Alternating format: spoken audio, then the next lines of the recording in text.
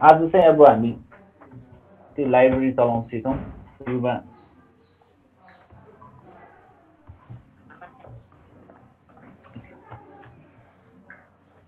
introduction to request library यो library चाहिँ के को लागि युज गर्न मिल्छ भने टु सेन्ड रिक्वेस्ट हामीलाई के पनि कन्टेन्ट चाहियो भने त पहिला त्यो वेबसाइट भएको सर्भरमा हामीले रिक्वेस्ट पठाउनु पर्छ त्यो चाहिँ हामी रिक्वेस्ट लाइब्रेरीको थ्रुबाट गर्छौँ अब यसमा चाहिँ कमनली युज हुने खालको सिन्ट्याक्स भनेको यो गेट मेथड अनि अर्को छ पोस्ट मेथड भन्ने छ पोस्ट मेथड गेट मेथडले चाहिँ के गर्छ भने use to retrieve information get method use गर्यौं भने हामी सर्भरबाट चाहिँ इन्फर्मेसनहरु रिट्रिभ गर्न सक्छौं भने पोस्ट मेथडबाट चाहिँ हामीले सर्भरलाई के इन्फर्मेसन पठाउन सक्छौं send information हाम्रो यो वेब स्क्रेपिङमा चाहिँ यो पोस्ट मेथड खासै युज हुँदैन हामीले के पनि इन्फर्मेसन खासै पठाइरहेको हुँदैनौँ वेबसाइट सर्भरलाई वेबसाइट सर्भरबाट रिट्रिभ मात्रै गर्ने भएकोले युजुअली यो गेट मेथडमा चाहिँ धेरै युज हुन्छ अब एउटा प्रोग्राम गरेर हेरौँ हामी यो चाहिँ कसरी गर्न सकिन्छ भनेर अब सुरुमा हामीलाई चाहिने प्याकेज के छ भने इम्पोर्ट रिक्वेस्ट भन्ने यो इन्स्टल गरेको छ अब यसमा हामीसँग एउटा सिन्ट्याक्स चाहिँ के हुन्छ भने रिक्वेस्ट डट गेट भन्ने मेथड छ अब हामीले यसमा चाहिँ त्यो वेबसाइटको युआरएल लाई पास गर्छौं एज अ प्यारामिटर अनि रेस्पोन्समा चाहिँ एउटा अब्जेक्ट आउँछ रेस्पोन्स अब्जेक्ट आउँछ अब सपोज हामीले google.com लाई एक्सेस गर्नु पर्यो गुगल को होम पेज हामीले एक्सेस गर्नु पर्यो भने कसरी गर्छौं यहाँ response object बनाउँछौं request dot get method use गरौँ अब युआरएल मा गुगल को युआरएल यहाँ टाइप गर्छौं https यो भनेको गुगल को होम पेज को युआरएल यो पास गरेँ मैले अब यो रेस्पोन्सलाई मैले प्रिन्ट गरेर हेर्ने भने के आउँछ रहेछ त हेरौँ फाइल सेभ गरौँ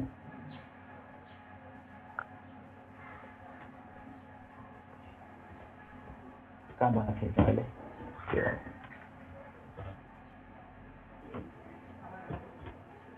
गेट मेथड भन्नु फाइल हामीले सेभ गरौँ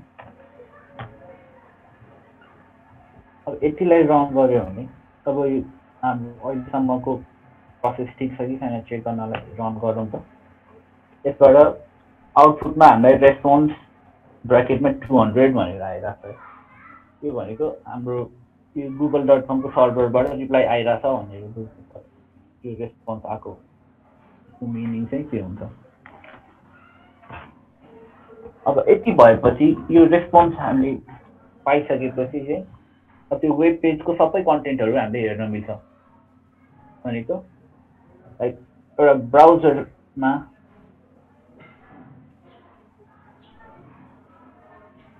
google.com छ अब यो पेज चाहिँ कसरी बनाएको छ त त्यो हेर्नलाई यहाँ राइट क्लिक गरेर इन्स्पेक्ट गर्यो भने एलिमेन्ट्समा यो सबै HTML को यो सबै डकुमेन्ट आउँछ कोडहरु अब यो पेजको सोर्स भनेको यो सबै यो कोडहरु हो सबै है अब यहाँ जे गर भनेको छ यो ब्राउजरले के देखाइरहेछ यो पेजमा के काम देखाउने भनेर सबै यहाँ मेन्सन गरेको छ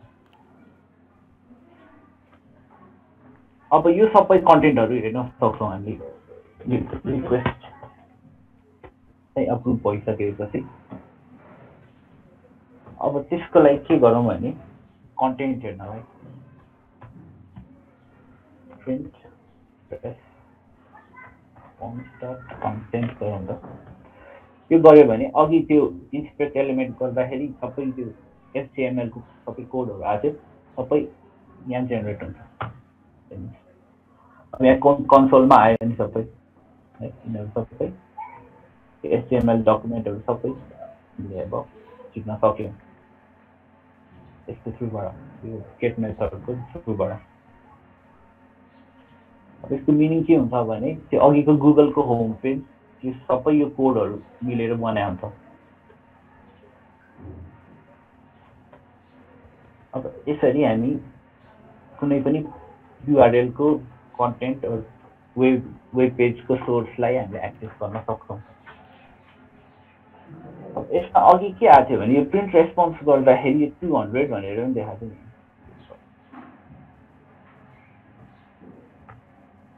रेस्पोन्समा ब्र्याकेटमा 200 देखाएको छ अब यो भनेको स्टेटस कोड हो अब हामीले रिक्वेस्ट पठाउने बेला डिफरेन्ट टाइप्स अफ रिक्वेस्ट कोड्सहरु यो स्टेटस कोड्सहरु आउन सक्छ त्यो भने कस्तो टाइपको हुन्छ त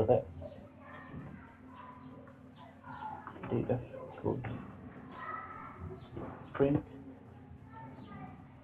रेस्पोन्स डट स्टेटस कोड मात्रै गरौँ अहिले के गर्यो भने अघिकै भ्यालु 200 आउनुपर्छ 200 भनेर रिटर्न गर्यो अब यसले के सिग्निफाई गरिरहेछ त भन्दा त्यो स्टेटस कोडहरु डिफरेन्ट टाइप्सको हुन्छ लाइक 5 टाइप्स अफ हुन्छ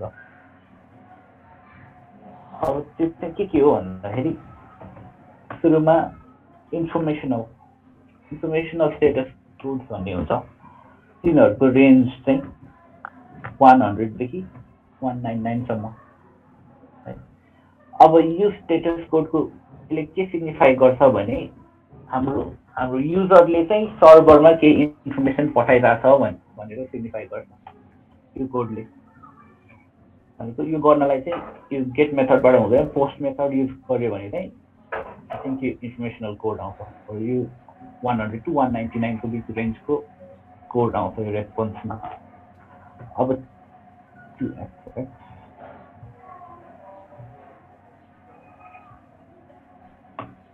अर्को छ सक्सेस भन्ने स्टेटस कोड अब यसको रेन्ज चाहिँ के हुन्छ भने 200 टु 299 अब यसले चाहिँ के गर्छ युजरले सर्भरमा पठाएको रिक्वेस्ट चाहिँ सक्सेसफुल भयो भनेर चाहिँ सिग्निफाई गर्छ अघि हामीले गुगललाई रिक्वेस्ट पठाएको थियौं अनि त्यो त्यसको आउटपुटमा चाहिँ 200 भनेर स्टेटस कोड आयो त्यसको मिनिङ के छ के भयो त हाम्रो रिक्वेस्ट चाहिँ सक्सेसफुल भयो त्यो सिग्निफाई गर्यो अब कहिले चाहिँ अरु खालको पनि स्टेटस कोडहरु आउन सक्छ रिडाइरेक्सनल भनेर रिडाइरेक्सनल यसको कोड चाहिँ कुन रेन्जमा पर्छ भने 300 टु 399 त्यो भनेको युजरले सर्भरलाई पठाएको रिक्वेस्टलाई सर्भरले रिडाइरेक्ट गरेर अझै पठाइदियो भने यस्तो खालको कोड आउँछ त्यसैगरी अर्को छ क्लाइन्ट अब हाम्रो रिक्वेस्ट सक्सेसफुल भएन एरर आयो भने चाहिँ त्यो एरर वाला स्टेटस कोड आउँछ यो क्लाइन्ट एरर यो भनेको चाहिँ हाम्रो युजरको साइडमा के एरर छ भने क्लाइन्ट एरर स्टेटस कोड आउँछ यसको रेन्ज 400 टु 499 त्यसैगरी सर्भर नै डाउन छ अर सर्भरको साइडमा के एरर छ भने चाहिँ सर्भर एरर भन्छ त्यसलाई यसको रेन्ज 500 टु 599 हुन्छ हाम्रो अहिले बनाएको प्रोग्राम अहिलेको यो केसमा चाहिँ हामीले गुगलको सर्भरमा रिक्वेस्ट पठाएको थियौं त्यो सक्सेसफुल भयो थियो त्यही भएर एट द रेस्पोन्स 200 भनेर स्टेटस कोड आयो अनि एज रिजल्ट यसको सबै कन्टेन्ट पनि हेर्न मिल्यो है अब अर्को के हुन्छ भन्दाखेरि यो पेज यो गर्ने बेला हाम्रो यो कन्टेन्टमा चाहिँ हेडर भन्ने डकुमेन्ट हेडर फाइल भन्ने पनि हुन्छ त्यो हेडर फाइललाई एक्सेस गर्ने अर्को कोड छ return header लाई एक्सेस गर्नु पर्यो भने response headers भन्ने यो मेथड युज गर्न सक्छौं प्रिन्ट गरेर response headers यसको आउटपुट चाहिँ एज अ डिक्सनरी पठाउँछ उसले एज अ डिक्सनरी भनेको त्यसमा दुईटा मोर भ्यालु हुन सक्छ की र भ्यालु भन्ने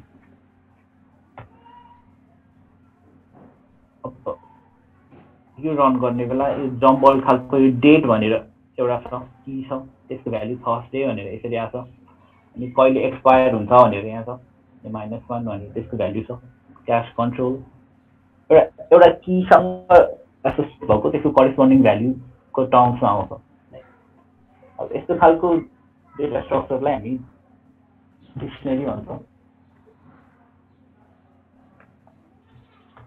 अब डिक्सनरीलाई अब अलि राम्ररी एक्सेस गरेर हेरौँ न यो रेस्पोन्स त एकदमै जम्बल खालको छ हैन यसलाई प्रपरली डिस्प्ले गर्ने ट्राई गरौँ हामी यसलाई कसरी गर्न मिल्छ भने for and values in response dot headers dot items items हेरौँ सबै अब यसलाई हाम्रो प्रिन्ट गरौँ सुरुमा की प्रिन्ट गरौँ त्यसमा स्पेस दिएर अनि पल्ल भ्यालुलाई प्रिन्ट गरेर हेरौँ यो गर्ने बेला प्रपरली रिडेबल फर्ममा आउँछ भ्यालु मात्र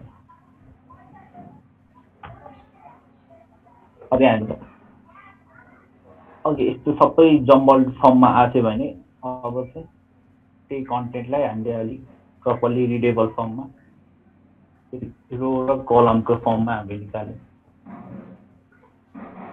अब यसो हेडरको भ्यालुहरू पनि एउटा वेब पेजमा एसोसिएट भएको हुन्छ त्यसको कन्टेन्टमा त्यही देखाउन खोजेको आजको क्लासमा चाहिँ हामीलाई त्यो वेब स्क्रेपिङ गर्नलाई चाहिने सबै बेसिक्सहरू के हुन्छ त कसरी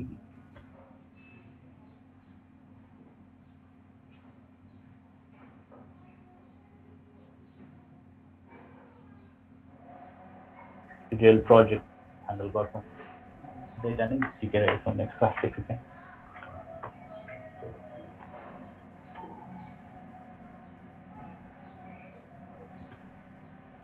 यहाँसम्म के कन्फ्युजन छ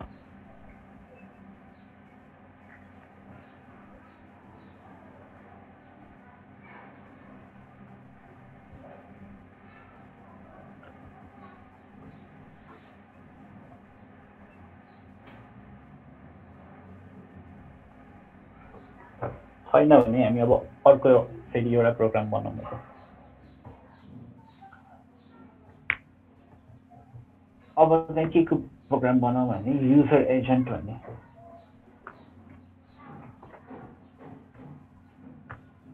युजर एजेन्टको प्रोग्राम बनाऊ अब युजर एजेन्ट भने के हो त त्यसलाई डिफाइन गरौँ न user agent भने के हो भने it can be a software or anything that works on the behalf of the user अब युजर को बिहाफमा काम गर्ने खालको एउटा particular piece of code or software भनौँ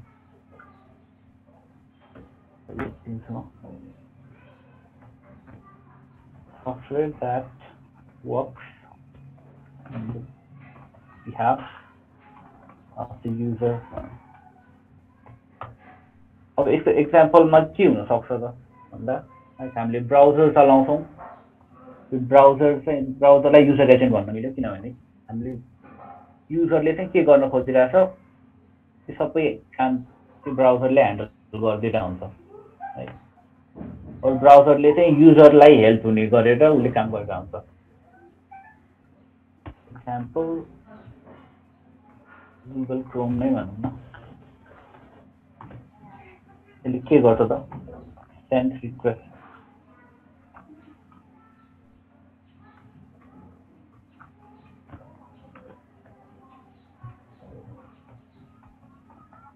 युजरको लागि भनेर सर्भरसँग इन्टरेक्ट गर्ने रिक्वेस्ट पठाउने अनि सर्भरले पठाएको इन्फर्मेसन फेरि डेलिभर गर्ने काम गर्छ युजरको लागि। त्यही भएर Google Chrome is a user agent.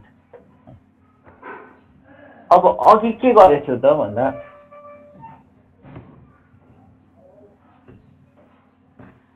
अघि हामीले google.com एक्सेस गऱ्यौँ होइन यो कोडबाट, तर यो त हामीले ब्राउजरको थ्रुबाट गरे होइन है, सिम्पली यो पिस अफ कोडबाट हामीले वेबसाइटलाई एक्सेस गऱ्यौँ। तर यस्तो यस्तो गर्न चाहिँ सबै वेबसाइटहरूमा पोसिबल हुँदैन।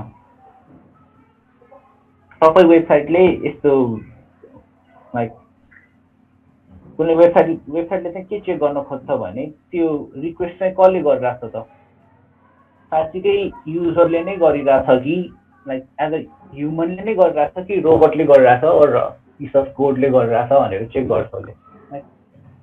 त्यसको भनेको मतलब अब हामीले युजरले चलाउने त ब्राउजरको थ्रुबाट वेबलाई एक्सेस गर्न खोजिरहेको हुन्छ युजरले, त्यो भनेको ह्युमनले चलाएर हुन्छ।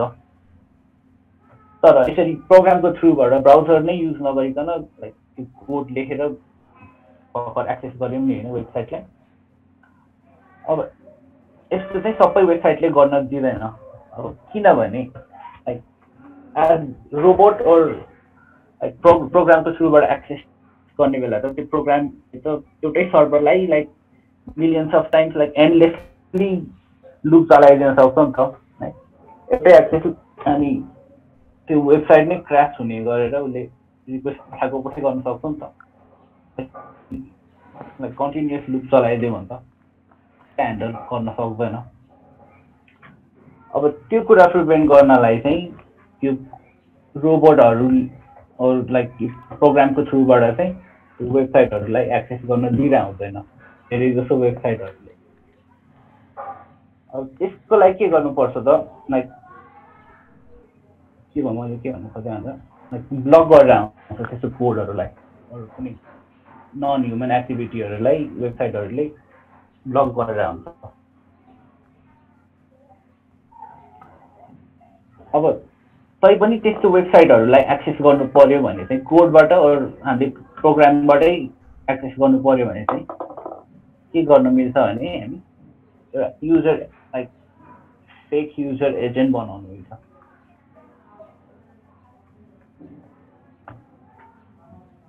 फेक युजर एजेन्टले चाहिँ के गर्छ भन्दा लाइक प्रोग्रामलाई पनि ब्राउजरले जसरी काम गर्छ त्यसरी नै लाइक रिक्वेस्ट पठाउन खोज्छ। भनेको fake user एजेन्टले as a programme भनेर कि एज अ ब्राउजर चाहिँ इन्टरनेटलाई एक्सेस गर्न खोज्छ। त्यही भएर त्यो वेबसाइटहरूले यो फेक युजर एजेन्टलाई चाहिँ ब्लक गर्न सक्दैन। यसले चाहिँ कसरी गर्छ भने अघि हामीले यो प्रोग्रामबाट यो google.com एक्सेस गर्न खोज्दाखेरि हामीले केही पनि हेडर फाइलमा केही पनि इन्क्लुड गरेर रिक्वेस्ट पठाएको छैनौँ। रेस्पोन्स मागेर सिधै गेट गरेर युआरएल मात्रै राखेको थियौँ। हेडर फाइलमा यो प्रोग्राम हो कि के हो भनेर केही इन्फर्मेसन एडिसनल इन्फर्मेसन केही पनि दिएको छैन।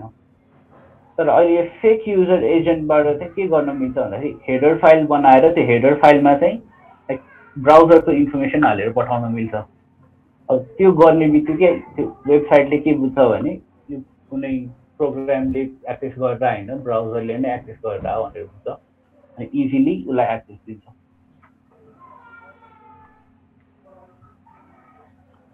त्यही भएर लाइक यो वेब स्क्रेपिङमा त हामीले जुनसुकै वेबसाइट पनि एक्सेस गर्नुपर्ने बेला यो फेक युजर एजेन्ट भन्ने युज गर्न सक्छौँ।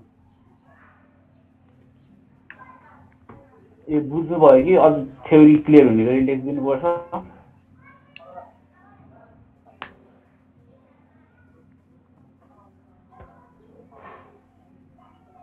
लेख्नु पर्छ भन्ने यहाँ हात उठाउनुहोस् म लेखिदिन्छु, रेज ह्यान्ड गर्नुहोस्।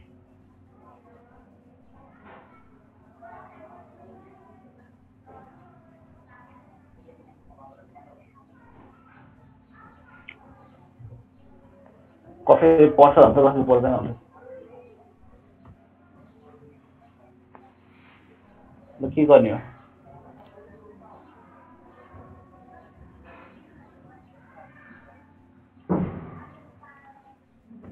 हल्का ब्रिफमा लेखिदिन्छु म 2 मिनेटमा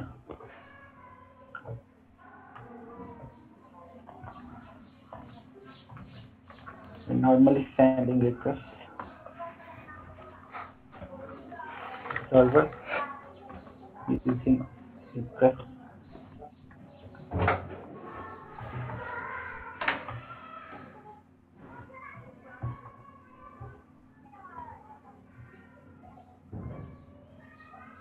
we're not adding any header which indicates that a robot or a program is sending the request.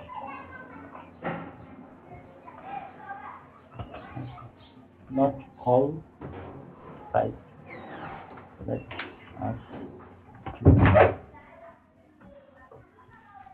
it policies how anything.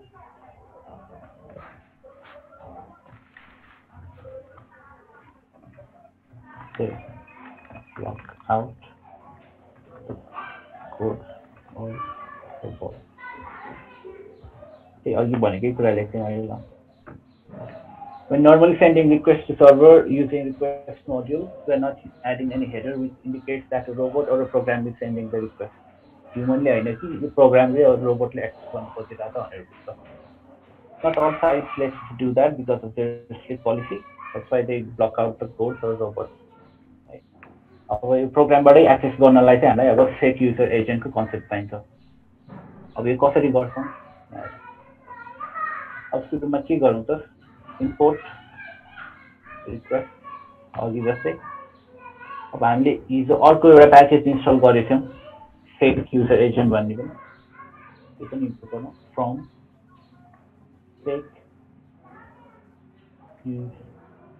underscore user agent import user agent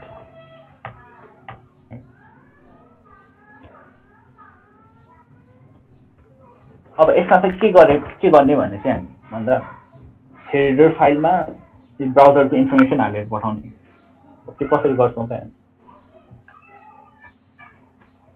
background on user agent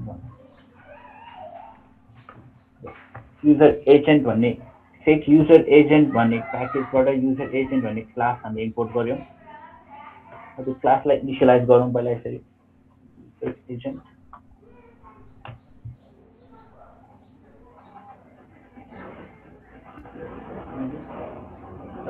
header file बनाऊ header फाइलमा चाहिँ ब्राउजरको information हाल्छ हामीलाई के राख्नु भने user agent डिक्सनरीमा अब युए dot Chrome भनेर पठाउनु पर्छ त्यसलाई चाहिँ प्रिन्ट गरेर हेरौँ युए डट क्रोम अब यो गर्ने बेला चाहिँ गुगल क्रोम भन्ने ब्राउजरको हेडर फाइल फर्म हुन्छ त्यसलाई प्रिन्ट गरेर सेभ गरौँ पहिला यसलाई युजर फाइल के रन गरौँ त गर्ने बित्तिकै है यो प्रिन्ट गरेको छ युए डट क्रोम भनेर यो भनेको युजर गुगल क्रोमको हेडर फाइल यसरी प्रिन्ट हुन्छ अब यो हेडर फाइल पठाउने बेला चाहिँ जुनसुकै वेबसाइटमा पनि गुगल क्रोमले एक्सेस गर्न खोजिरहेछ भनेर बुझ्छ कि अब यो पाइथनको कुनै कोडबाट भइरहेको छैन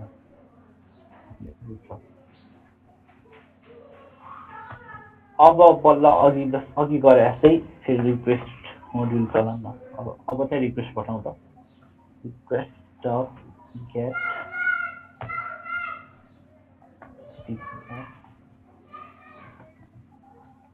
google.com अघि पठाउँदाखेरि अघिको प्रोग्राममा यतिमा चाहिँ पठाएको थियौँ है अब चाहिँ हेडर फाइल पनि पठाउँछौँ एक युजर एजेन्ट बनेर। अब यहाँ हेडर इक्वल टु हेडर गरौँ, यो हेडर पठाउनु लाग्छ हामीले है। कोड ठिक छ कि छैन चेक गरौँ। ठिक छ। अब यो लाइन अफ कोड एक्जिक्युट गर्दाखेरि चाहिँ अब google.com के बुझ्छ भने यो रिक्वेस्ट नै पाइथनको स्क्रिप्टबाट आइरहेको छैन, गुगल क्रोम भन्ने ब्राउजरबाटै आइरहेको छ भनेर बुझ्छ। अब प्रिन्ट गरौँ अघि जस्तै यसको कन्टेन्ट पेज डट कन्टेन्ट गऱ्यो भने अब सबै कन्टेन्ट हेर्न मिल्छ। अब HTML कोड हेर्न मिल्छ सबै।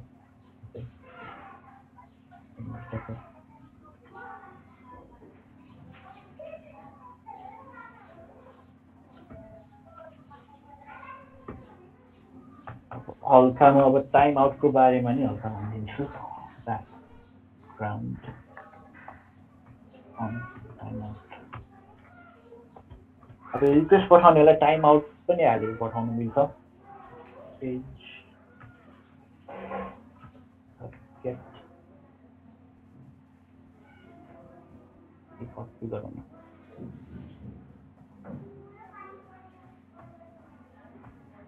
कममा राखेर टाइम आउटको भ्याल्यु 3 सेकेन्ड छ।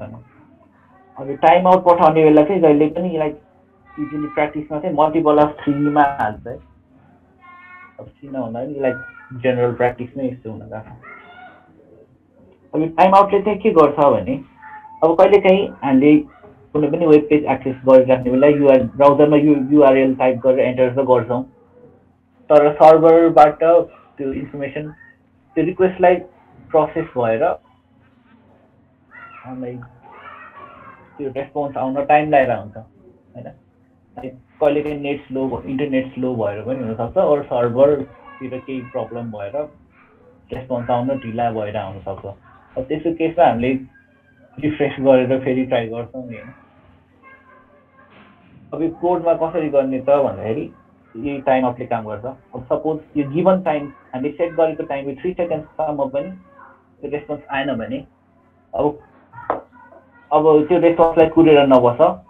अब योभन्दा तलको लाइन अफ कोड्सलाई चाहिँ एक्जिक्युट गर्न थाल भने त्यसरी हामी टाइम आउट गर्छौँ। तर त्यसको इम्पोर्टेन्स भनेको त्यही हो। फेरि अब यो राखेन भने चाहिँ त्यो रेस्पोन्स आएन नआएसम्म कोडले कुरेर बस्ने भयो क्या।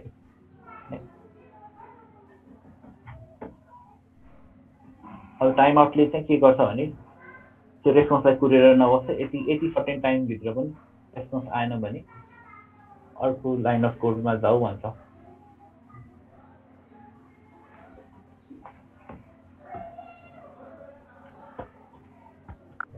युजर एजेन्टमा बुझ्नुपर्ने कुराहरू पनि यति नै हो। अब कसरी युजर एजेन्ट बनाउँ, फेक युजर एजेन्ट बनाउँछौँ भन्ने कुराहरू सबै यही हो। लाइक अलमोस्ट अब हामीले गर्ने सबै कोडहरूमा अलमोस्ट युज हुने यो सब यति पार्ट चाहिँ यहाँसम्मको यति पार्ट चाहिँ सबै कोडहरूमा युज हुन्छ, किनभने सबै वेब पेजहरूमा हामीले यसरी नै एक्सेस गर्ने हो फेक युजर एजेन्ट भनेर नै। केही छ प्रब्लम यहाँसम्म?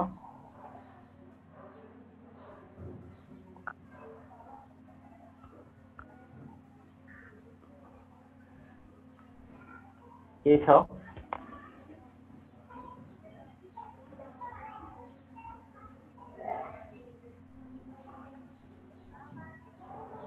भन्नुहोस् न। छ भने हात उठाउनुहोस् अनि अनम्युट गरिदिनु न उसले।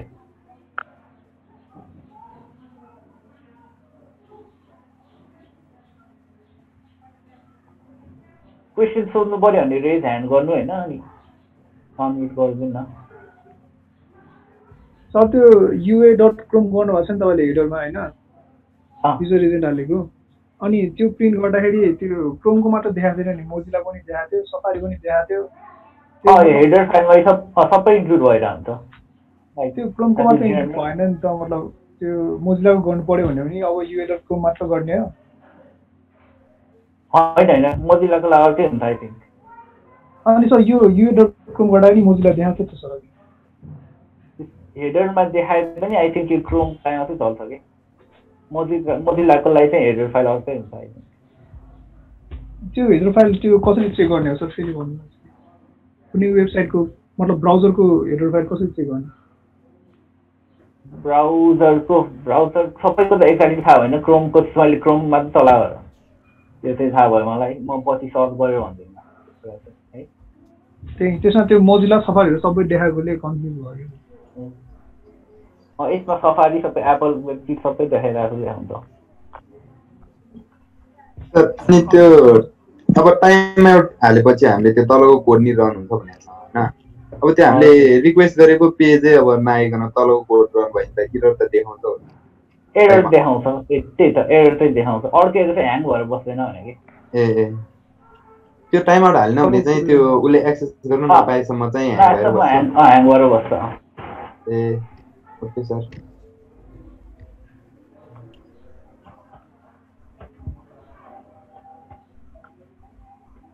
अब त्यसो भए अब त्यो रिक्वेस्ट प्याकेज पनि सक्यो अब ब्युटिफुल सुट कसरी चलाउँछौँ त्यो हेर हिजो मैले एउटा भन्न छुट्या रहेछ एउटा इन्स्टल गर्न त्यो गर्नु न अहिले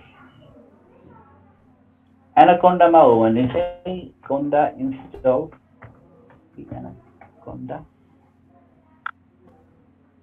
XML यो गर्नुहोस् हैन कमान्ड प्रम्प्टमा भयो चाहिँ पिप इन्स्टल यो गरेर हेर्नु च्याटमा पठाइदिन्छु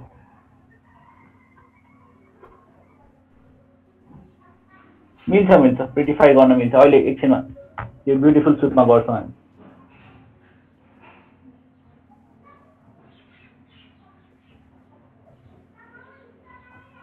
यो LXML प्याकेज हो यो पार्स गर्ने प्याकेज एनाकोन्डामा नि लिन्छ होला यो पिप इन्स्टल LXML मात्रै गरेर हेर्नु त एकैछिनमा इन्स्टल हुनुपर्ने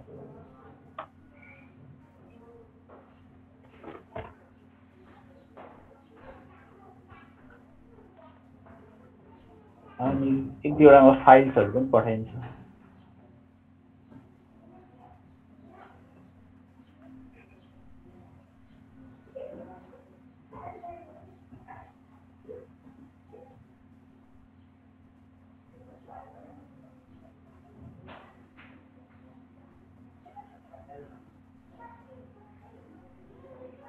यो मैले पठाएको फाइल्सहरू पनि सेभ गरेर राख्नु है त्यही वर्किङ फोल्डरमा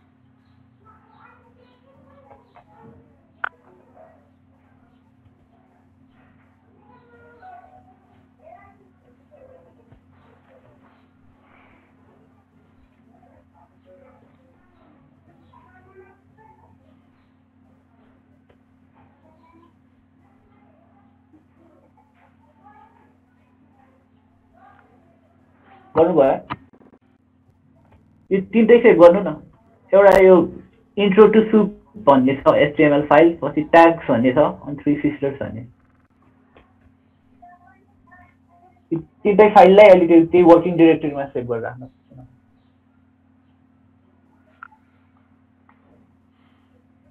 सबैको इन्स्टल भयो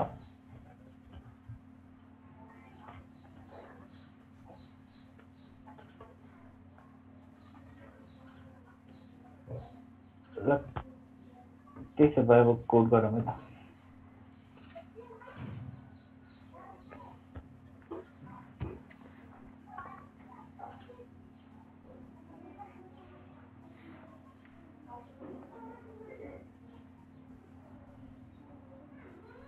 मैले 3टा फाइलहरु पठाएको थिएँ तपाईहरुलाई है।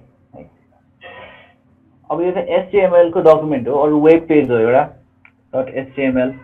त्यसलाई यतिकै ब्राउजरबाट खोल्ने बेला यसरी खुल्छ है।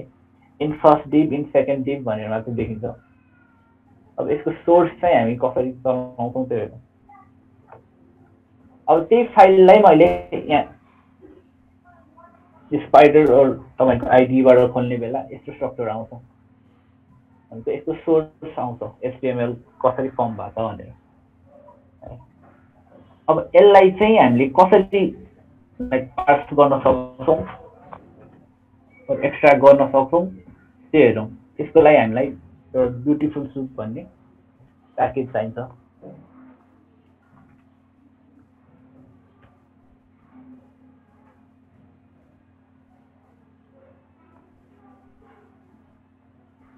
ठुलै छ त।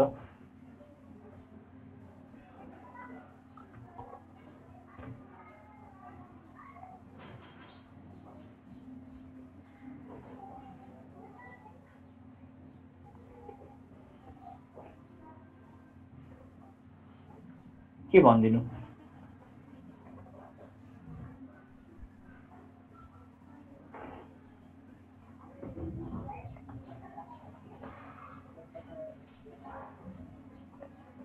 त्यो ब्युटिफुल सुप अब चलाउन सिक्छौं हामी।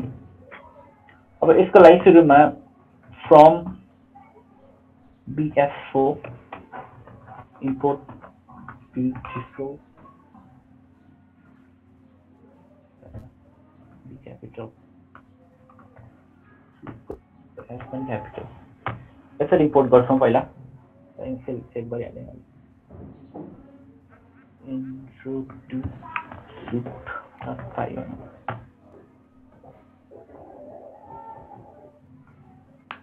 यो ब्युटिफुल सुप भन्ने प्याकेज इम्पोर्ट गरौँ। अब त्यसबाट चाहिँ अब यो प्रोग्रामको लागि मैले यो फाइल चलाउँछु है त।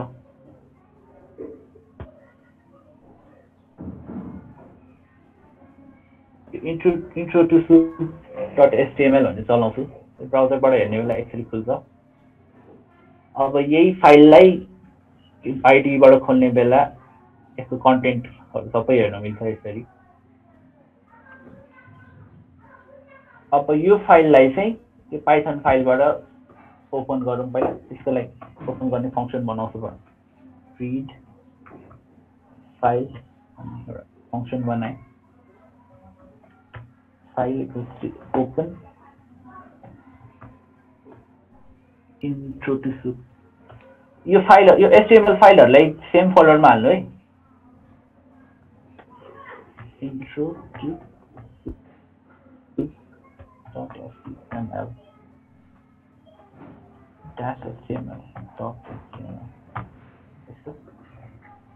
यो फाइललाई ओपन गरेर अब डेटा रिड गरौँ। डेटा इक्वल्स टु फाइल.read रिड गरेपछि फाइल.क्लोज गर्नुपर्छ अनि रिटर्न डेटा। त्यो डेटा रिटर्न गर्छ। अब यो फंक्सनको थ्रु हामीले यो रिड फाइल भन्ने फंक्सनको थ्रु हामीले अब यो HTML फाइललाई रिड गर्न सक्छौं। अब यो रिड गरेर हामीले के गर्न खोजे भने यो सबै कन्टेन्टहरु छ नि तिनीहरुलाई एक्सट्र्याक्ट गर्न खोजे। अब यसको लागि एउटा यो वेब स्क्रेपिङको टर्मिनोलोजीमा सुप बनाउने भन्छ। यसलाई मेक सुप बनाउनु। मेक सुप बनाउनु। यसले चाहिँ के गर्न खोजे भने यो HTML मा भएको यो सबै यो कन्टेन्टको यो ट्री स्ट्रक्चरलाई यो जस्तो छ त्यसरी एक्सट्र्याक्ट गर्न खोजेको। जसले गर्दा इच एलिमेन्ट र इच ट्यागहरुलाई हामीले वन बाइ वन इन्डिभिजुअली एक्सट्र्याक्ट गर्न सक्छौं है। त्यसको लागि पहिला यो सुप बनाउने भन्छ। यो चाहिँ यो ट्री स्ट्रक्चरलाई जेनेरेट गर्न खोजे। किन त to extract each element individual।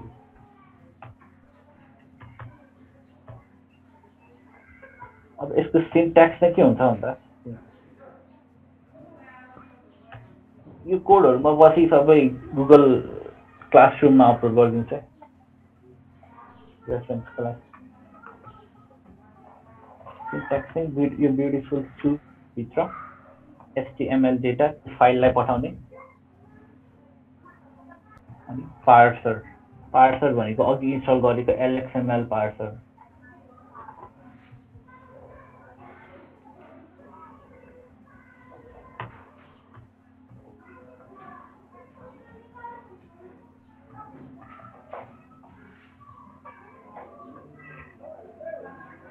अब यहाँ बनाएको यो फंक्सनलाई एक्सेस गर्नलाई यहाँबाट गरौँ HTML फाइल गरेर यो गरेर प्रिन्ट गर्ने बेला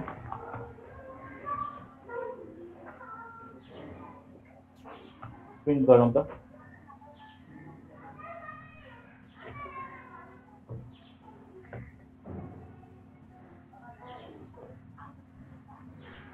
यो सबै कन्टेन्टहरु आयो नि हैन कन्टेन्ट डिस्प्ले भयो अब यो सुप बनाएपछि चाहिँ एउटा एउटा सबैलाई एक्सट्र्याक्ट गर्न मिल्छ के हामी सुप कसरी बनाउने भन्दा त्यो अहिलेको सिन्ट्याक्स फलो गरौँ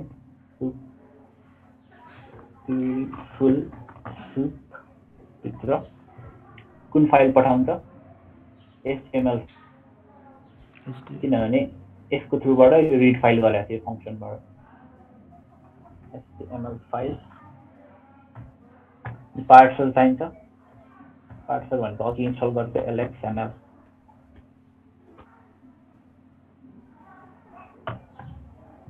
अब यो गरेर प्रिन्ट सुप गरेर हुन्छ के आउँदो रहेछ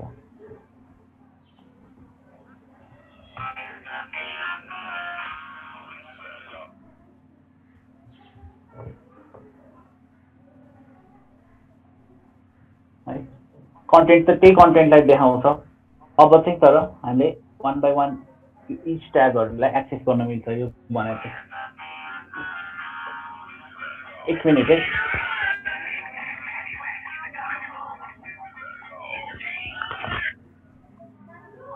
हेलो एकछिन न एकछिनमा फोन गर्छु म क्लासमा छु कि है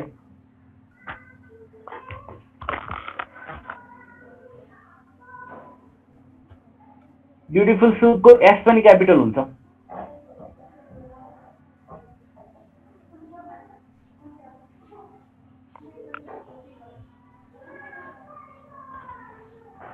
अब त यो सुप बनायो तर यो डिस्प्ले हुने बेला त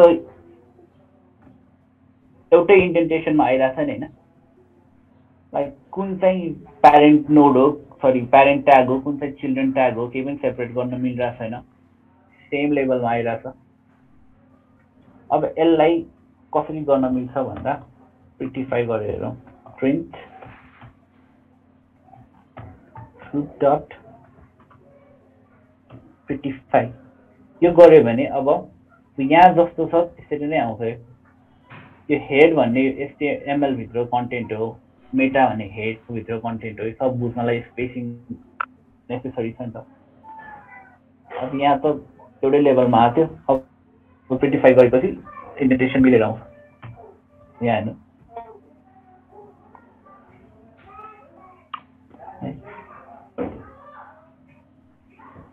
यसरी हामी सुप क्रिएट गर्छौं कुनै पनि HTML फाइलको URL पठाएर पनि गर्न मिल्छ अब यो त भयो लाइक लोकल कम्प्युटरमा हाम्रो लोकल HTML फाइलको सुप बनाएर हेर्यो हामीले हैन तर हामीले अब इन्टरनेटमा भएको वेब पेजको चाहिँ कसरी सुप बनाउन सक्छौं त त्यो कसरी गरौँ भन्दा अब हामी अघि गरेको त्यो google.com कै यसको कन्टेन्टको सुप बनाएर हेरौँ अब त्यसको लागि पनि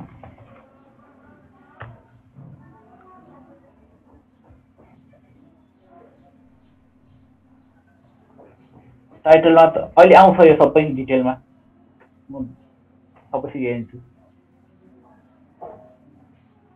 इच यो बिस्तारै एउटा एउटा गरेर पढाएर क्या मैले लाइक इच एलिमेन्टलाई कसरी एक्सेस गर्ने भनेर एकदम आएपछि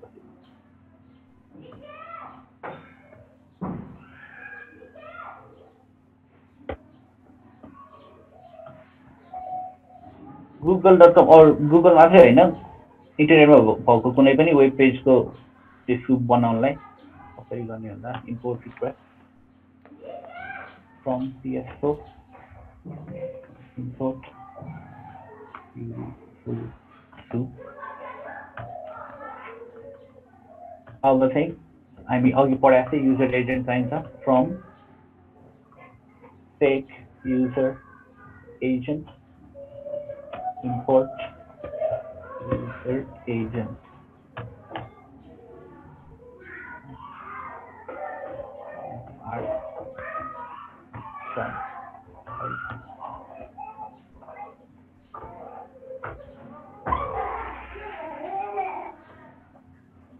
अब के गर्न मिल्छ भने अघि गरे यहाँ गरे जस्तै युजर एजेन्टमा गरे जस्तै यही कोड युज गर्ने हो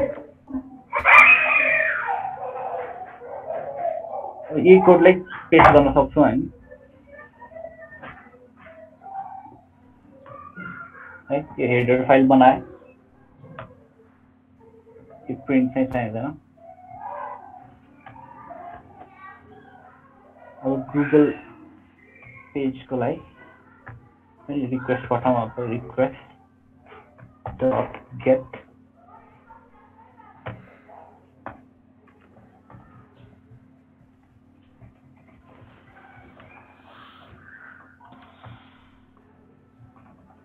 हेडर्समा हेडर अघि के स्टेप हो यो त अब यो गरेपछि अघि चाहिँ के गरेको थियो भने हामीले लोकल कम्प्युटरको यो फाइललाई एक्सेस गर्नलाई फङ्सन बनाएर यो फाइल रिड गरेर बल्ल डिस्प्ले गरेको थियौँ भने यो फङ्सन बनाएर बस्नु पर्दैन अब चाहिँ सब अघि गरे जस्तै युजर एजेन्टबाट झिक्छौँ रिक्वेस्ट पठाएर अब यसलाई प्रिन्ट गरेर हेरौँ Google page dot content intro to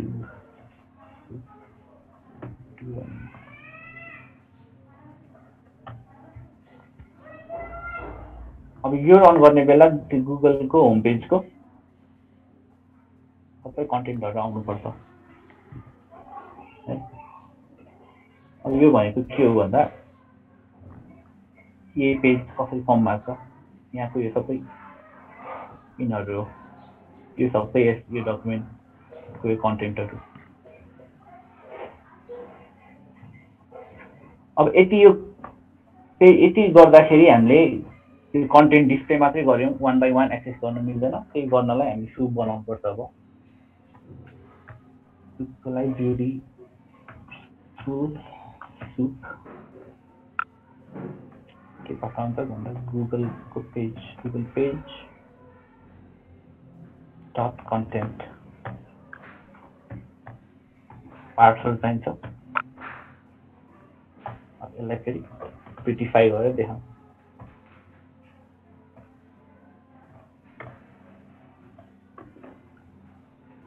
अब रन गर्ने बेला यही कन्टेन्टलाई चलाउन मिल्छ अब यसको थ्रुबाट हामी एक्सेस गर्न मिल्छ फर्दर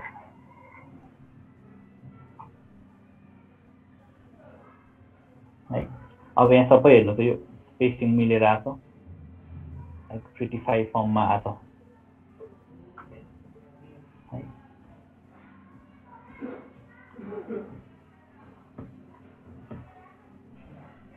अब तपाईहरुले के क्वेशन गर्न मिल्छ भने यो यहाँ कन्टेन्ट यही प्रिन्ट गरेपछि यो फेरि किन सुप बनाइरा भन्ने क्वेशन आउँछ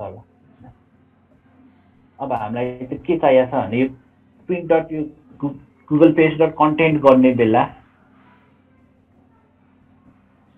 यसरी आएको छैन सबै यसरी आएको यो त्यो पेजको सोर्स। अब यसबाट हामीले इन्फर्मेसन झिक्नुपर्छ नि त, पछि डेटा झिक्ने बेला त टेक्स्ट झिक्नु पर्ला अरू इमेज झिक्नु पर्ला है।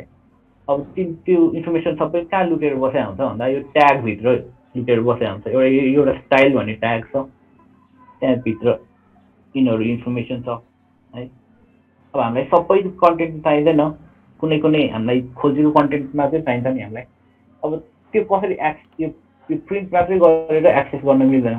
एक्सेस गर्नलाई के गर्नुपर्छ भन्दाखेरि एउटा ट्यागको एक्सेस चाहिन्छ हामीलाई यसरी डिभभित्र के छ भनेर। अब एक्सेस पाउनलाई चाहिँ हामीले यो सुट भनेर यो बनाउनुपर्छ कि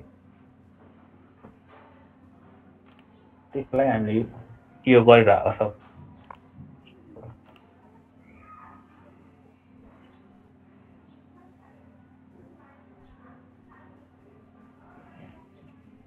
अहिले यो सुपबाट फर्दर के गर्न मिल्छ म सबै सिकाउँछु। अहिले यो हतार गर्नु जरुरी छैन है।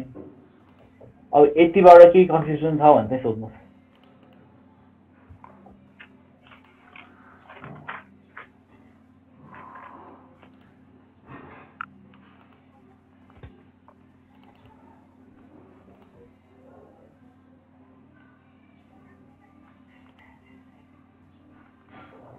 पार्सर, LXML पार्सर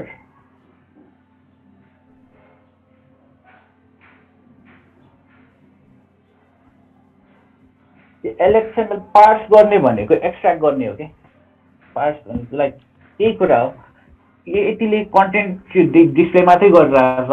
अब त्यो कन्टेन्टलाई चलाउन अरू सब केही इन्फर्मेसन एक्सट्र्याक्ट गर्नलाई चाहिँ पार्सर भन्ने चाहिन्छ।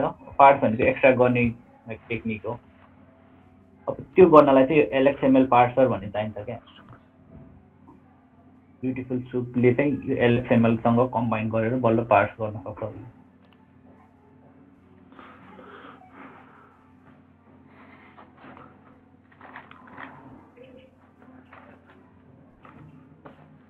अरू छ के कन्फ्युजन?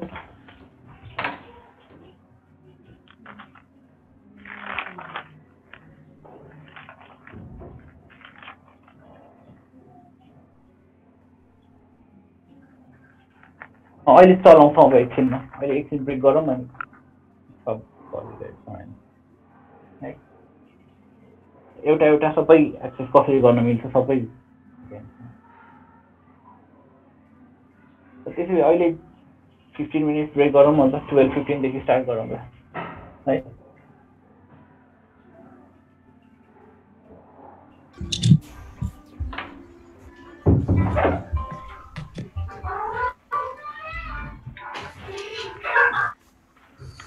पिसी चलाउनेहरूलाई मात्र सजिलो च्याट गर्नु के पिसी चलाउनेहरूलाई मात्र सजिलो हुने च्याट गर्नु।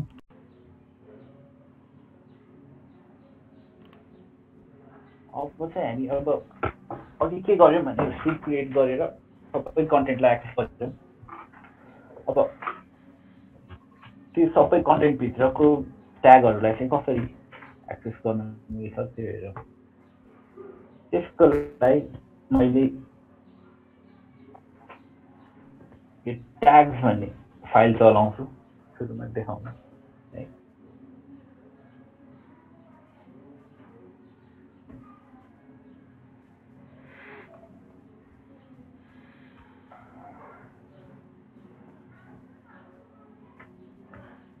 यस्तो छ ट्याग्स भन्ने HTML को कन्टेन्ट।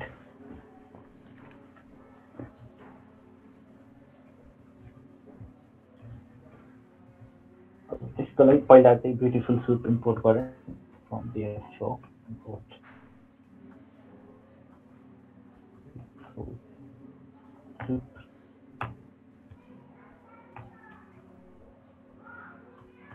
अब यो पनि यो लोकल फाइल भएकोले अघि जस्तै फङ्सनको थ्रुबाट इम्पोर्ट गरौँ न।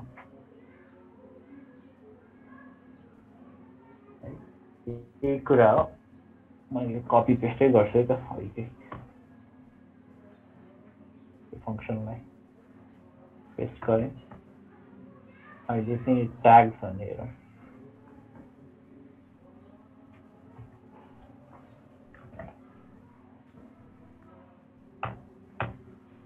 अब यो अघि कुरा भइहाल्यो प्रिन्ट गरेर हेर्नु परेन अब म सिधै सुप बनाएँ यसको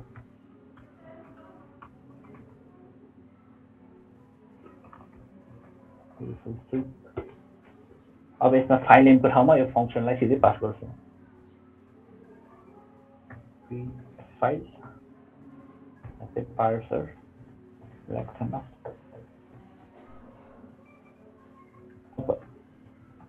accessing tags like कसले एक्सेस गर्ने त भन्दा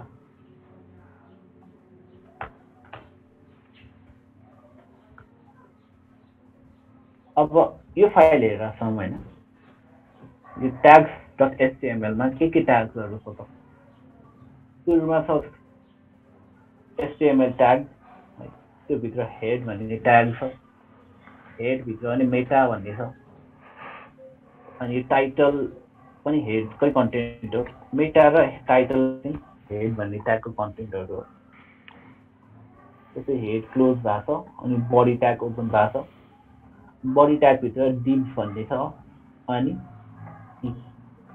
प्याराग्राफ ट्याग छ अनि अर्को div फेरि ओपन भएको छ त्यो div भित्र नि अर्को p छ सेकेन्ड div भन्ने बडी ट्याग छ क्लोज भएको छ HTML ट्याग क्लोज भएको छ अब यसलाई सुरुमा के गर्न मिल्छ भने मलाई यो मेटा ट्याग चाहिँ एक्सेस गर्नु पर्यो भने कसरी गर्न मिल्छ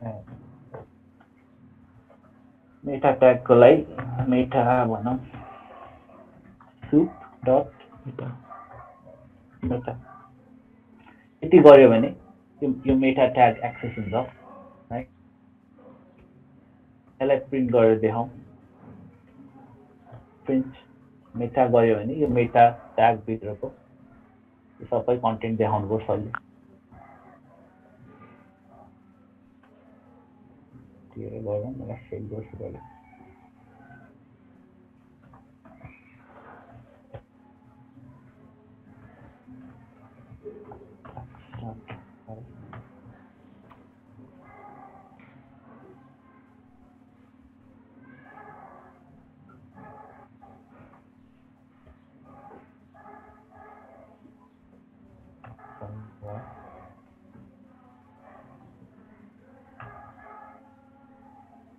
मेटा गर्ने बेला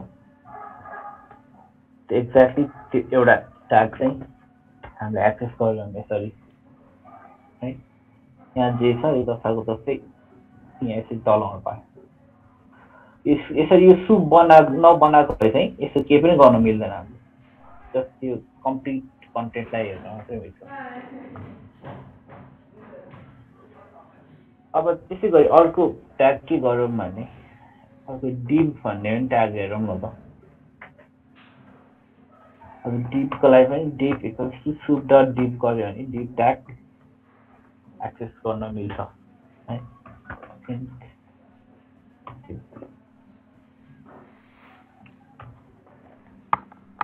यहाँ हेर्नु त div ट्याग एक्सेस भयो यहाँ छ div ट्याग तर यहाँ यति गर्यो भने के मात्रै हुन्छ भने अब यो फाइलमा हेर्नु त div ट्याग त एक्सेस गर्यो हामीले div ट्यागहरु कतिवटा छ एक्चुअली एउटा मात्रै छ र हैन नि यहाँ एउटा छ अझै अर्को पनि div ट्याग छ तर हामीले यति गर्यो भने soup.div गरेर प्रिन्ट गर्ने बेला एउटा मात्रै यो div ट्याग देखाउँछ त्यो पनि कस्तो भने फर्स्टमा जुन खाली div ट्याग आउँछ त्यो मात्रै देखाउँछ है सुरुमा यो आथ्यो स्टाइल कलर रेड वाला आथ्यो त्यो मात्रै देखाएको है त्यसको तल अर्को इन सेकेन्ड div भन्ने पनि छ नि div ट्याग त्यो देखाउँदैन त्यो गर्ने बेला अहिलेलाई यति कुरा बुझिराख्नुहोस् है यो केयरफुली ध्यान दिएर राख्नुहोस् है यो कुरा चाहिँ यो सुप डट गर्ने बेला चाहिँ मल्टिपल छ भने फर्स्टमा जुन आउँछ फर्स्ट एलिमेन्ट वाला ट्यागलाई मात्रै उसले एक्सेस गर्छ अब अर्को ट्यागको पनि डिफ्रेन्ट मेथडहरु छ अब यहाँ ट्याग मेथड्स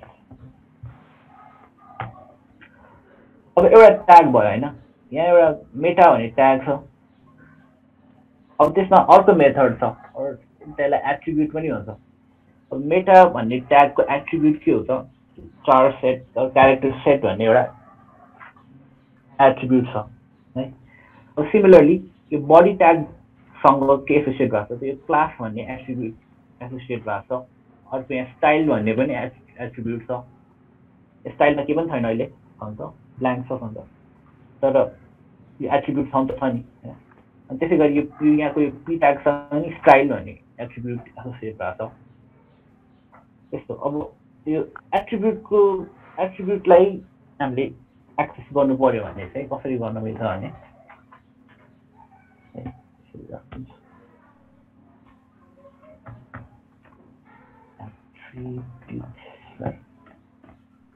एक्सेस गर्नलाई डट गेट भन्ने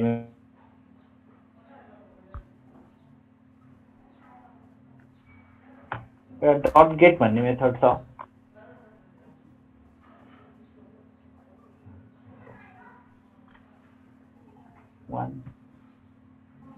अर्को कसरी गर्न मिल्छ भने एज अ डिक्सनरी पनि हामीले गर्न मिल्छ डट गेट मेथड युज गरे पनि डिक्सनरी युज गरे पनि एउटै रिजल्ट आउँछ अब यसलाई कसरी गर्न मिल्छ हेरौँ यसलाई प्रिन्ट यो मेटा भन्नेसँग यहाँ एसोसिएट भएको छ चार सेट भन्ने एट्रिब्युट हैन अब त्यसलाई एक्सेस गरौँ त मेटा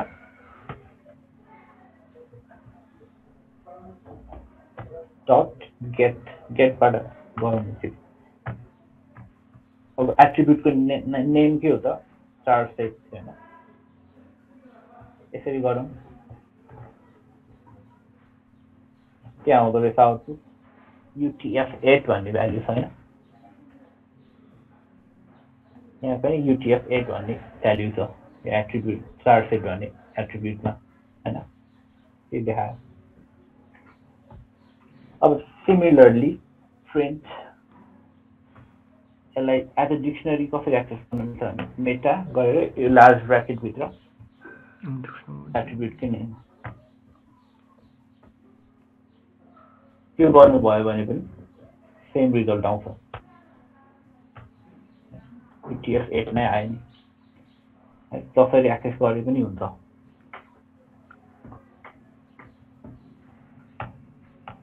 हामीले यो HTML डकुमेन्ट हामीले यसरी कोड गरेका छौँ ट्याग्स भन्नेलाई यहाँ डिफ्रेन्ट एट्रिब्युटहरु छ यो मेटाको त पेजमा डिस्प्ले त हुँदैन एक्स्ट्रा इन्फर्मेसनको लागि मात्रै हो टाइटलहरु अब बडी क्लास भित्र फर्स्ट सेकेन्ड भनेर दुईटा एसोसिएट भएको छ यहाँ पी इन फर्स्ट डिभ भन्ने चाहिँ यहाँ रेड कलरमा आउनुपर्छ ब्राउजरबाट खोल्ने बेला किनभने यो पी ट्यागको स्टाइल भन्ने एट्रिब्युटमा कलर रेड भनेर डिफाइन गरेको छ है अनि यो अर्को यो second P ट्यागमा in second div भन्ने चाहिँ डिफल्ट जे हुन्छ डिफल्ट स्टाइलमै डिस्प्ले हुनुपर्छ गरेर हेरौँ न यहाँ हेर्नु फर्स्ट डिभमा चाहिँ यो पी ट्याग भित्र रेड कलरको एट्रिब्युट स्पेसिफाई गरेको थियो त्यही भएर रेड आएको सेकेन्डमा के पनि गरेको थिएन त्यही भएर डिफल्ट भ्यालु लिइरहेको छ अब यो भयो अब हामीले यो प्रोग्रामबाट चाहिँ के गर्न मिल्छ भने यसमा यो सोर्समा भएको एट्रिब्युटहरुलाई चेन्ज गर्न मिल्छ रन टाइमको बेला यो फाइलमै चेन्ज गर्ने हैन कि रन गर्ने as a in a run time हामीले एट्रिब्युटहरुलाई मोडिफाई गर्न मिल्छ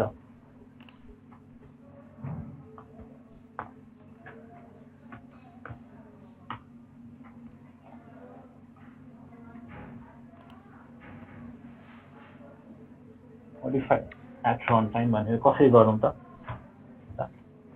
सुरुमा एकचोटि बडी ट्याग हेरौँ न बडी ट्यागमा के रहेछ ल यहाँ एक्सेस गरेर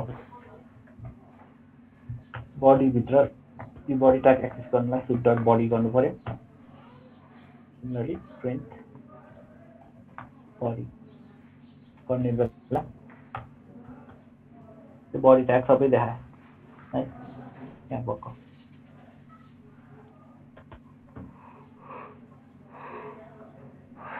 अब यहाँबाट के थाहा भयो त हाम्रो यो बडी भित्र के कन्टेन्टहरु छ के ट्यागहरु छ सब हेर्न मिल्यो के एट्रिब्युटहरु छ सब हेर्न मिल्छ अब एट्रिब्युट मोडिफाई गर्ने भने हैन अब अहिले हाम्रो यो स्टाइल यो बडी को यो क्लास भन्ने एट्रिब्युटमा चाहिँ फर्स्ट र सेकेन्ड भन्ने भ्यालु छ है तर स्टाइल भन्ने एट्रिब्युटको भ्यालु चाहिँ नल छ नल भ्यालु छ अलि यो नल भ्यालुलाई चेन्ज गरेर हेरौँ न रन टाइमको बेला कसरी गर्न मिल्छ भने अब यहाँ बडीलाई एज अ डिक्सनरी मैले एक्सेस गरेँ हैन के छ स्टाइल भन्ने थियो एट्रिब्युट अब त्यसलाई चाहिँ हामीले यहाँ सिधै यहाँ अर्को भ्यालु राखेर मोडिफाई गर्न मिल्छ के अब यहाँ नल थियो त्यहाँ भित्र मैले अब सम स्टाइल भनेर डिफाइन गर्न मिल्छ एनीथिङ जुन भ्यालु राख्नु पनि पाउनुहुन्छ अब चाहिँ यसलाई प्रिन्ट गर्यो भने बडी ट्याग भित्र के चेन्ज आउँछ हेर्नु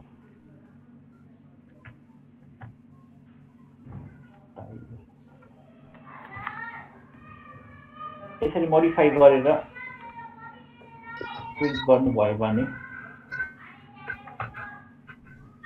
यहाँ त स्टाइल भित्र सम स्टाइलको कन्टेन्ट के आयो त सम स्टाइल भनेर आएन अब सिमिलरली फेरि अब प्रिन्ट बडी नै गर्नुभयो भने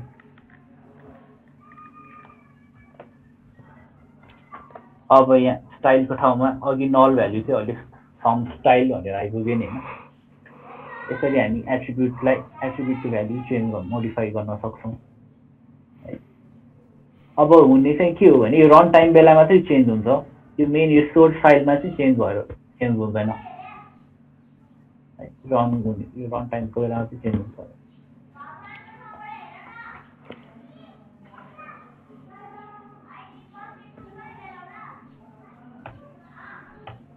अर्को एउटा के कुरा छ भने यहाँ फेरि यो बडी ट्याग भित्र यो क्लास भन्ने एट्रिब्युटमा मल्टिपल भ्यालु छ नि फर्स्ट भन्ने पनि भ्यालु फर्स्ट भन्ने र सेकेन्ड भन्ने दुईटा डिफाइन भएको छ यहाँ दुईटा भ्यालु त्यसरी अब यसलाई अब यसलाई हामीले डिस्प्ले गर्ने बेला पनि as a multi value attribute नै डिस्प्ले हुन्छ त्यो कसरी हुन्छ भन्दा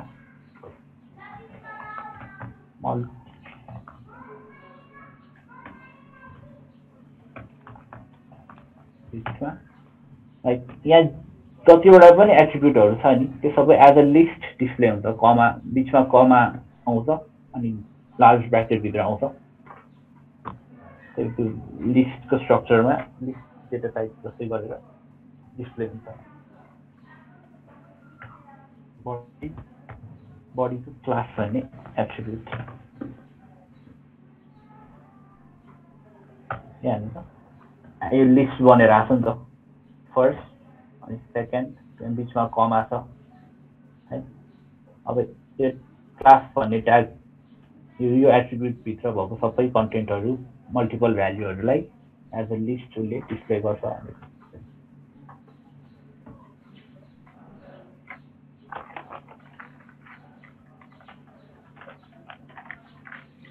बुझ्नुभयो हामी पहिले बिस्तारै एउटा कसरी एक्सेस गर्न मिल्छ भन्नेमा पुग्छौं अहिले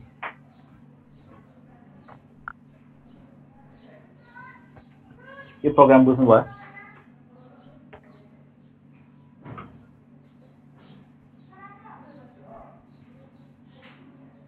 यसमा मैले ट्यागहरु कसरी हेर्न मिल्छ सिक्न मिल्छ अनि तिनीहरुको एट्रिब्युटहरु कसरी डिस्प्ले गर्न मिल्छ अनि कसरी मोडिफाई गर्न मिल्छ भनेर देखाउन सक्छ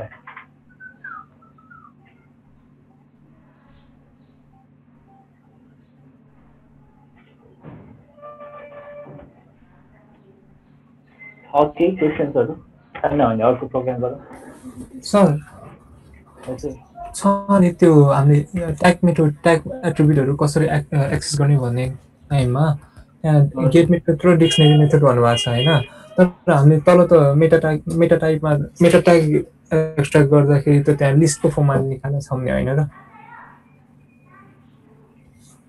यहाँ यो हजुर यसको फर्ममा हो र यसरी एकचोटि रन गरी हेर्छु म तर मलाई लिस्ट काम टाइप नै देखाउनु त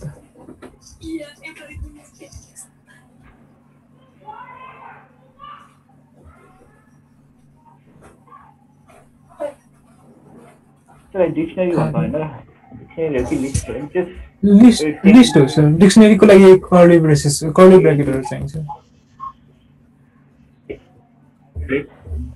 आइकल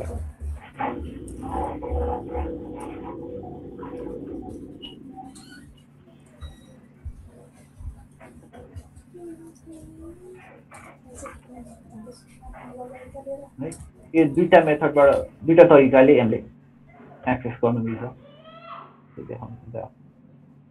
अब त्यसो भए अब नेभिगेबल स्ट्रिङहरुको बारेमा हेरौँ न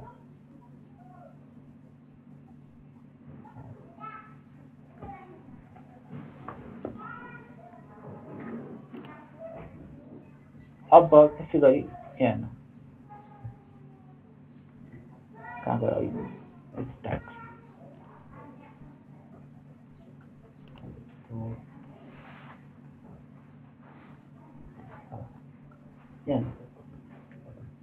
अब यो डकुमेन्ट भित्र HTML ट्याग भित्र हेड छ हेड भित्र मेटा र टाइटल छ हैन टाइटल भित्र पनि एउटा टाइटल भित्र यहाँ स्ट्रिङ छ नि हैन एउटा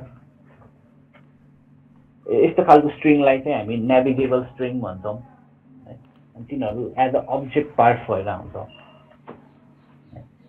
अब तिनीहरुलाई कसरी चलाउने डिस्प्ले गर्ने अरु मोडिफाई गर्ने भनेर हेरौँ न यो प्रोग्राममा चाहिँ अब त्यसको लागि पनि त्यही लोकल फाइल नै चलाऊ त्यही नै कपी गर्छु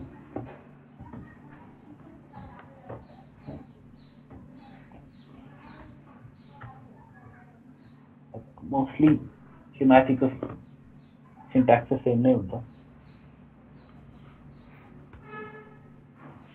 के भन्नु भने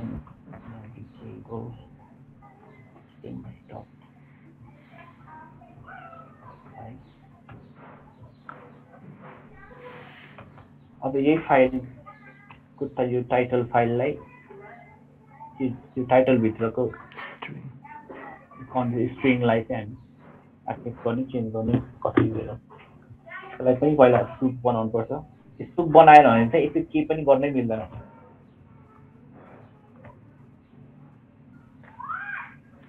फाइल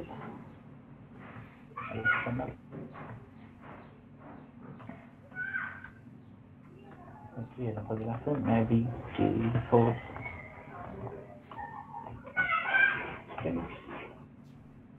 भनेको नेभिगेबल स्ट्रिङ भनेर कसरी डिफाइन गरौँ भन्दाखेरि त्यो ट्याग भित्र भएको स्ट्रिङलाई चाहिँ कुनै पनि ट्यागहरुको बीचमा भएको स्ट्रिङलाई चाहिँ नेभिगेबल स्ट्रिङ भन्छ string inside a tag अब यसलाई कसरी एक्सेस गर्छौं भने डट स्ट्रिङ भन्ने मेथड युज गरेर अब हामीले के हेर्न खोजे भन्दा टाइटल को भित्रको स्ट्रिङ हेर्न खोजिरहेका छौं त्यही भएर पहिला टाइटल ट्यागलाई एक्सेस गर्नु पर्यो टाइटल डट टाइटल content हेरौँ न टाइटल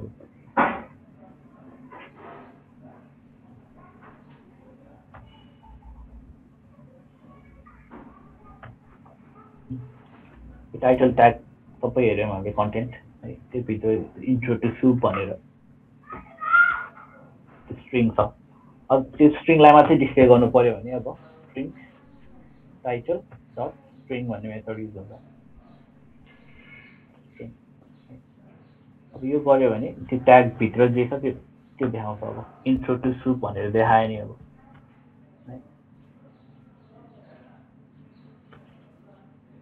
अब यो स्ट्रिङलाई हामीले मोडिफाई और चेन्ज गर्न मिल्छ। त्यो कसरी गरौँ भन्दाखेरि अर्को मेथड छ हामीसँग रिप्लेस विथ भन्ने एउटा फङ्सन छ। फङ्सन त्यसले के गर्छ भने नेभिगेबल स्ट्रिङलाई चाहिँ चेन्ज गर्छ।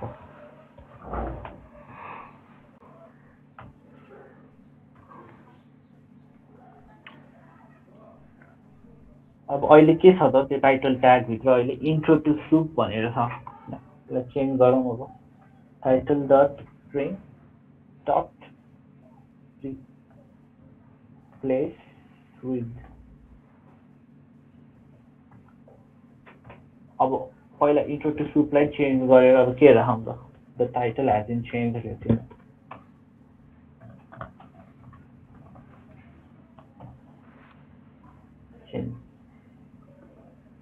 यसरी हामी चेन्ज गरौँ युज गरेर।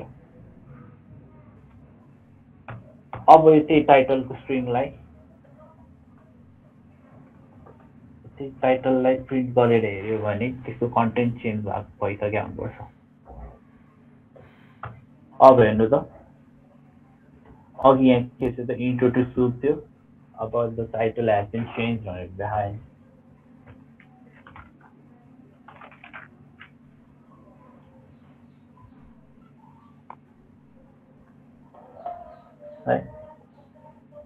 यसरी हामी मोडिफाई पनि गर्न सक्छौँ ट्याग्सको कन्टेन्टहरूलाई। सर हामीले अनि यो कुन केसमा चाहिँ यसरी मोडिफाई गर्छौँ त?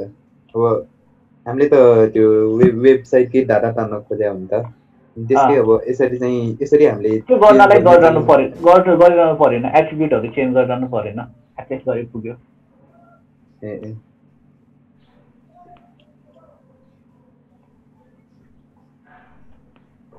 भयो।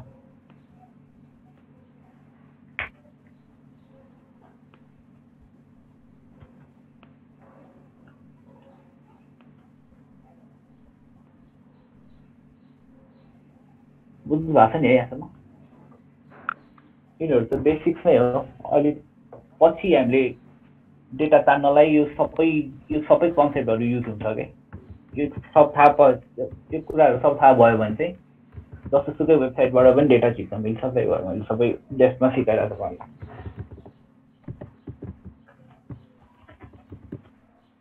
अब यो भयो भने अब अझै त्यो ट्यागलाई कसरी एक्सेस गर्न मिल्छ त्यसकोमा अझै डेस्कमा एन्टर गरौँ न है। क्लोज गर्नु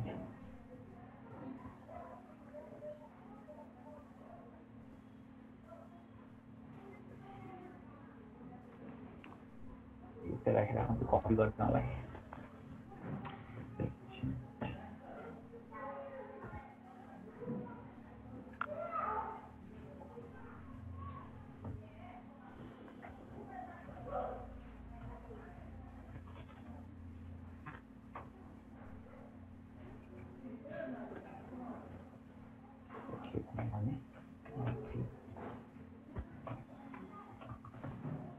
Navigating through tag and specify.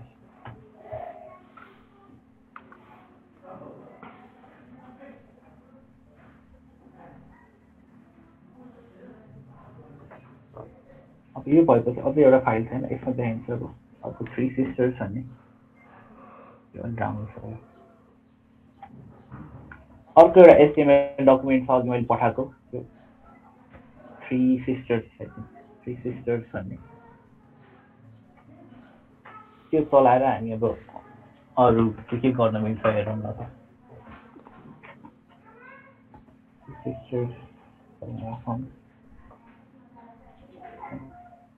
अब यसलाई पनि रिड गरौँ न पहिला।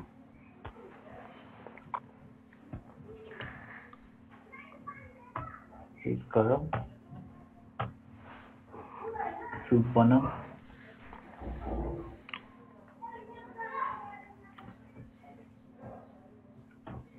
कुन फाइल हो त 3 sisters।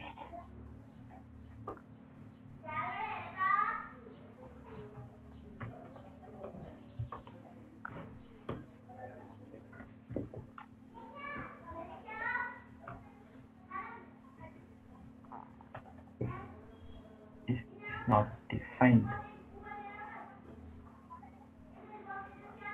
Sorry, read file.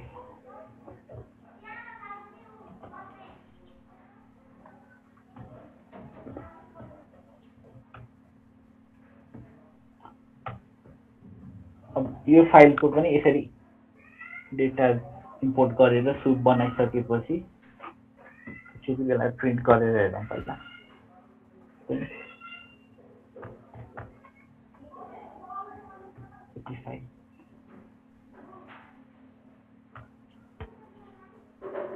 भनेपछि सब ट्यागहरू मिलेर आयो।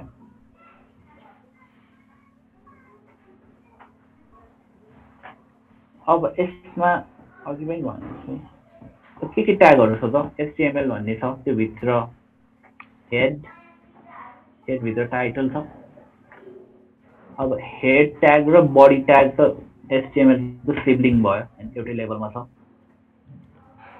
बडी ट्याग भित्र पनि अर्को के ट्याग छ त बी भन्ने ट्याग छ। बी ट्याग भित्र केही पनि इन्फर्मेसन छैन। अनि पी ट्याग एउटा छ 1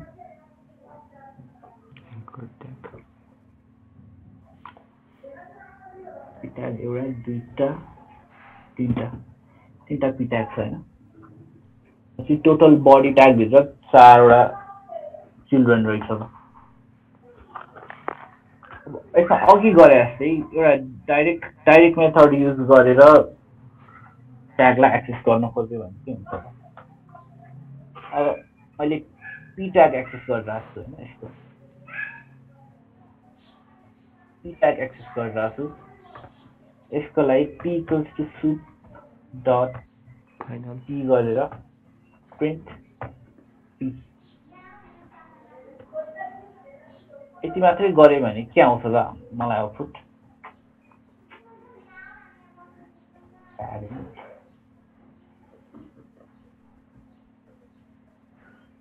यति मात्रै गरे भने पी ट्याग त आउँछ, पी ट्याग एक्सेस त हुन्छ। तर कुन चाहिँ ट्याग एक्सेस भयो त? फर्स्ट वाला पी ट्याग मात्रै एक्सेस भइरहेको छ है। किन? तर यो फाइलमा त मल्टिपल पी ट्यागहरू छ। तर यो डाइरेक्ट मेथड युज गर्ने बेला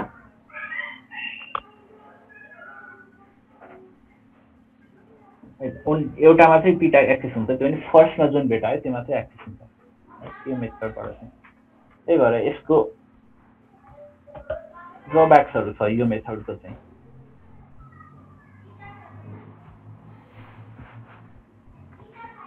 के हो भन्दा ओन्ली गिभ फर्स्ट ट्याग लेख्न पर्दैन होला। फर्स्ट ट्यागमा चाहिँ एक्सेस गर्नु दिन्छ यसले है। त्यही भएर हामीले अर्को मेथडहरू पनि अर्को कुनै वे चाहिँ फाइन्ड आउट गर्नुपर्छ अरू ट्यागहरूलाई एक्सेस गर्नलाई।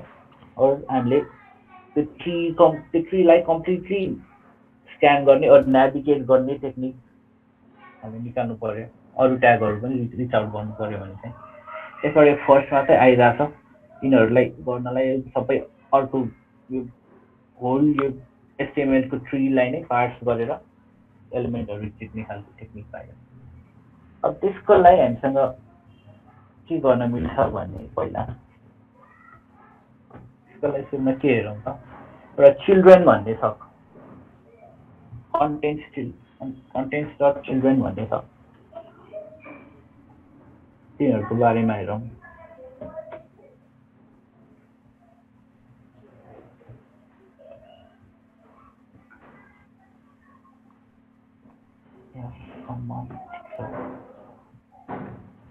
सेम राखौँ।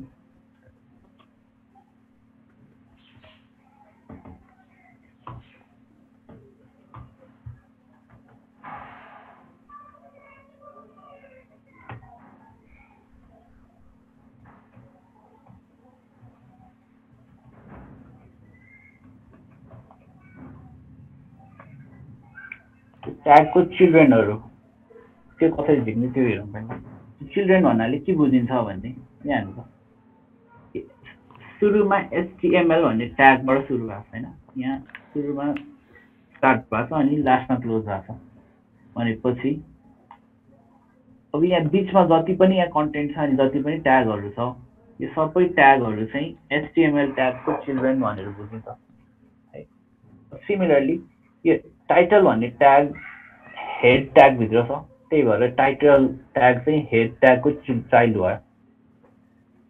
त्यही भएर बडीको यो बडी ट्यागको चिल्ड्रेनहरू चाहिँ यो be tag P ट्यागहरू sub body ट्यागको चिल्ड्रेनहरू भयो। अब कुन यो एउटा ट्यागको चिल्ड्रेनहरू के हो त भनेर हेर्ने खालको टेक्निक चाहिँ के हो भने एउटा ट्याग डट कन्टेन्ट भन्ने छ, यसले चाहिँ के गर्छ रिटर्न्स अ लिस्ट चिल्ड्रेन। त्यो ट्यागको चिल्ड्रेनहरू सबै यसले रिटर्न गर्छ त्यो ट्याग डट कन्टेन्ट युज गर्यो भने चाहिँ। त्यही भएर हेड, यसमा हेड भन्ने ट्यागको चिल्ड्रेन के छ त त्यो हेर्नलाई हेडको सुप बनाऊ प्रिन्ट हेड गरेर हेड ट्याग सबै देखाउँछ ओपन र क्लोज सबै। अब त्यसपछि अब हेड ट्याग भित्र के उसको चिल्ड्रेनहरू छ त्यो हेर्नलाई सबै हेर्नलाई चाहिँ four loop चलाउँ। Four child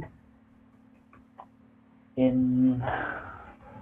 head dot content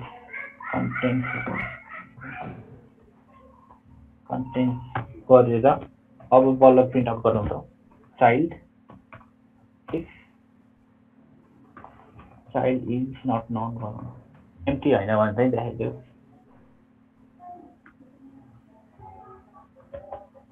not none else blank देखाइदियो।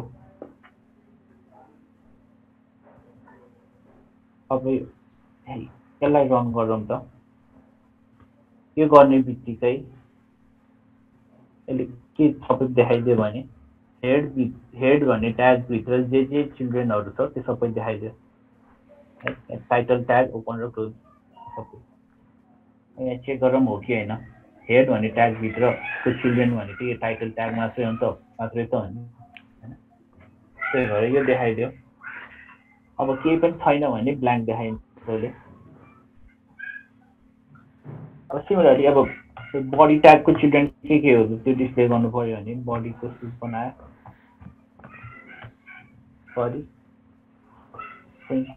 Body गरेर सबै बडीदेखि ओपन क्लोजदेखि देखाउँछ। यहाँ बडी स्टार्ट भएको एन्ड भएको यहाँ। अब अघि जस्तै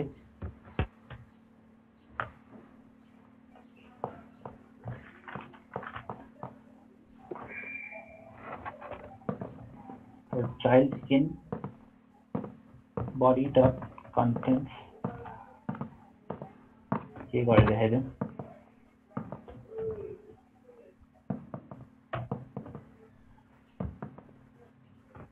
के गर्यो भने त्यो बडी ट्याग भित्रको सबै चाइल्डहरू देखाउँछ। यहाँदेखि बीदेखि स्टार्ट भएको यहाँदेखि मात्रै स्टार्ट हुने भयो। यहाँदेखि यहाँसम्मको सबै चिल्ड्रेनहरू देखाइदियो। यसरी गर्न मिल्छ। अब सिमिलरली एउटा त चिल्ड्रेन हेर्ने एउटा यो टेक्निक भयो होइन। सिमिलर अर्को मेथड पनि छ ट्याग गर्न, त्यही सेम रिजल्ट आउँछ। डट चिल्ड्रेन भन्ने पनि छ एउटा मेथड है। अघि चाहिँ के हुन्थ्यो भने ट्याग डट कन्टेन्ट्सले चाहिँ के भनेको थियो returns a list of चिल्ड्रेनको list पठाउँथ्यो भने डट चिल्ड्रेनले चाहिँ आइटरेटर रिटर्न गर्छ। आइटरेटर भनेको के भने लिस्ट जस्तै हो तर त्यसमा इन्डेक्स पनि अलरेडी एसोसिएट भयो हुन्छ कि। For child in body dot contents नगरिकन चिल्ड्रेन गऱ्यो भने पनि सेम रिजल्ट आउँछ। Child is not non else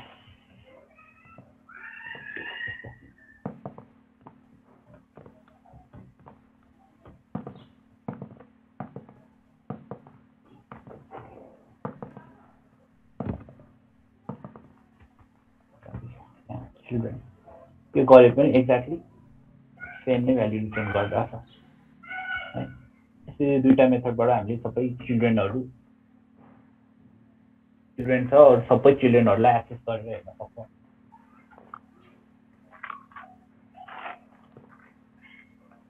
बुझ्नुभयो?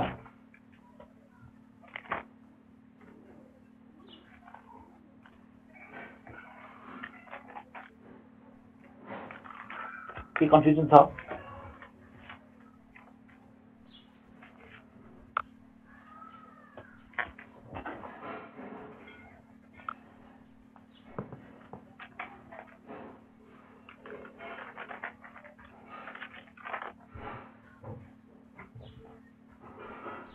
छैन भने अझै अर्को गरौँ एउटा।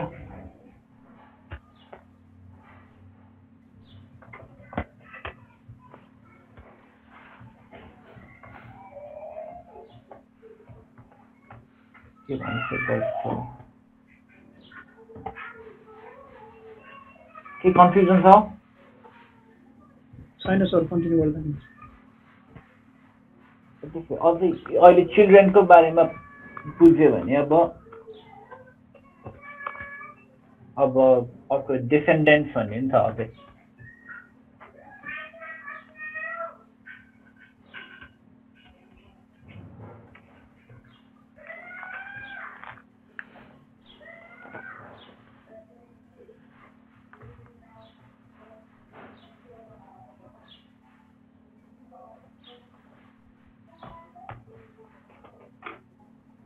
अर्को एउटा मेथड अर्को फङ्सन के छ भने एउटा डिसेन्डेन्ट्स भन्ने हो।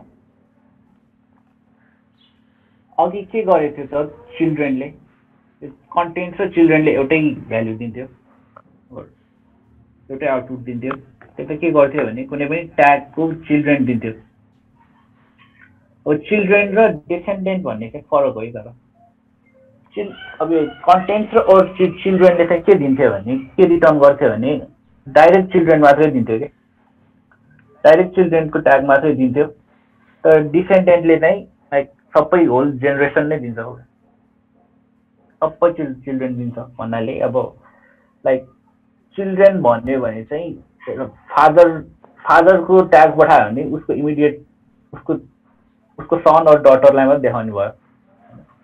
तर डिसेन्डेन्टबाट चाहिँ के आउँछ भने अब फादरको सन र डटर त देखाउनै भयो।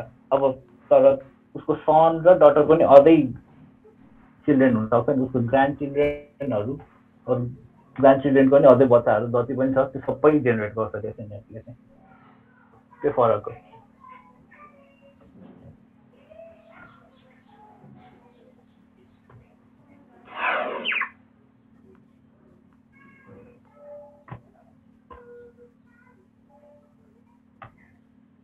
अब कन्टेन्टकै हेरौँ न।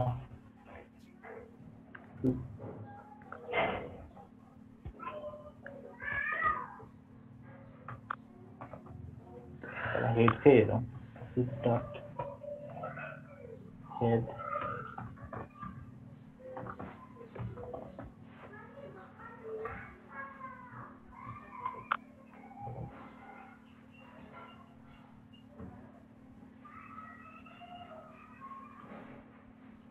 हेड डट कन्टेन्ट्स गरेपछि के आइरहेको छ हामीलाई हेर्नु त।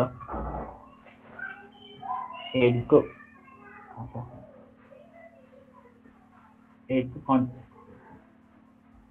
कन्टेन्टले चिल्ड्रेन दिन्छ। यो सबै चिल्ड्रेन भनेको टाइटल मात्रै छ हैन। यो तर हामीलाई यहाँ के दिइरहेछ नि टाइटल, के कन्टेन्ट दिइरहेछ। अनि यहाँ अगाडि र पछाडि यो न्यू लाइन क्यारेक्टर पनि आइरहेको छैन। त्यसलाई इग्नोर गर्न सक्नुहुन्छ। न्यू लाइन क्यारेक्टर चाहिँ यो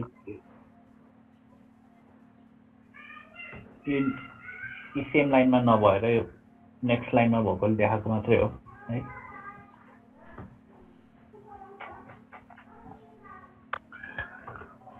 अब यसको लेन्थ प्रिन्ट गर्यो भने 1 आउनु पर्ने हो, तर 3 देखाउँछ किनभने त्यही न्यू लाइन क्यारेक्टर पनि कन्सिडर गरिरहेको छ यसले।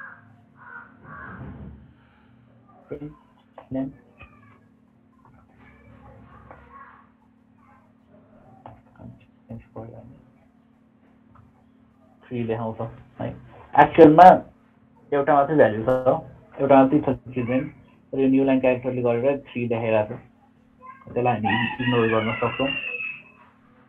अब यसको भनेको मतलब के हो त, र कन्टेन्ट्सले के गरिरहेछ भन्दाखेरि रिटर्न्स only the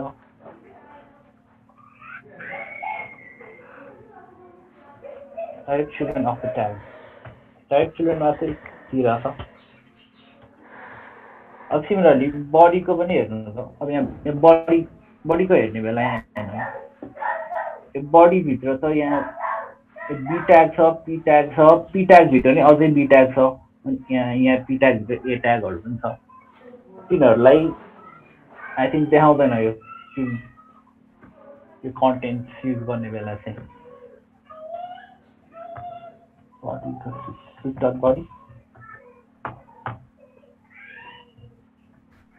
children भनेको एकै लाइनमा गर्दै मैले फोल्ड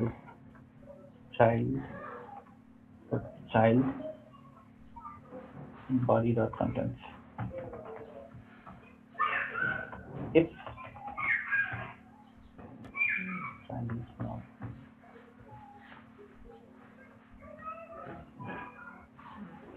लाइनलाई हटाइदिन्छु।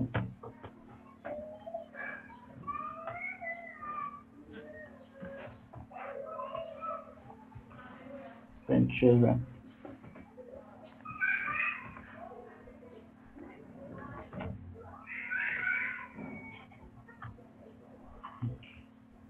यसले सबै कन्टेन्टलाई देखाइ त राख्छ, तर यसले कसरी बुझ्छ भन्दाखेरि यसले यो कन्टेन्टमा इमिडिएट चिल्ड्रेन भनेर मात्रै बुझ्छ उसले। यहाँ बी पछि यहाँ कमा छ है, एउटा चिल्ड्रेन यहाँ भयो, अर्को कमा कहाँ छ भन्दा बी पछि त्यो पी ट्याग यहाँ ओपन भएको छ, यहाँ क्लोज भएको छ, दुईटा चाइल्ड भयो।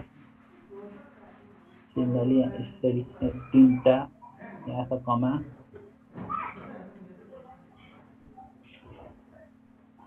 यहाँ फाइनलमा यसरी छ।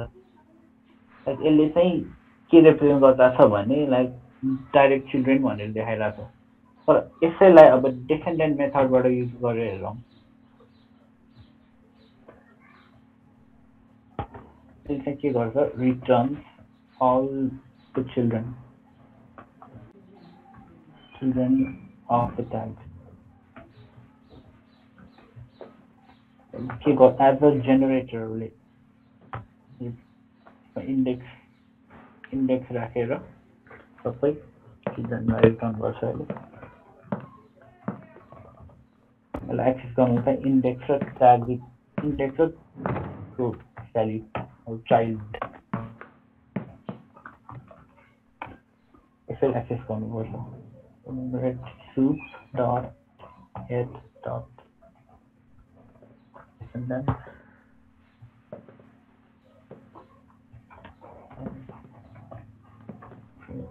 के भयो इन्डेक्स पनि देखाउँ।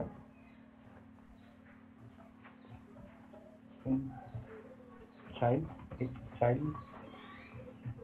is not equal to new line.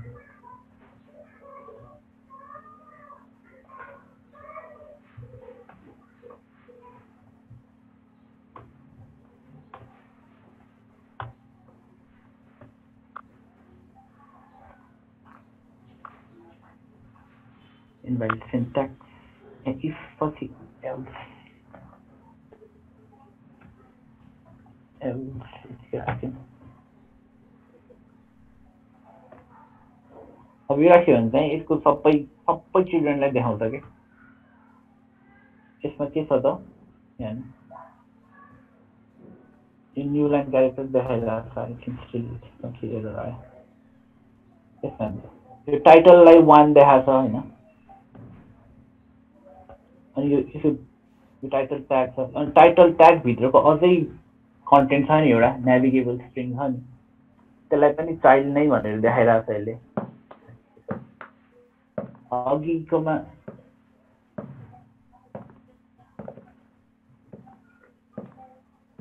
यति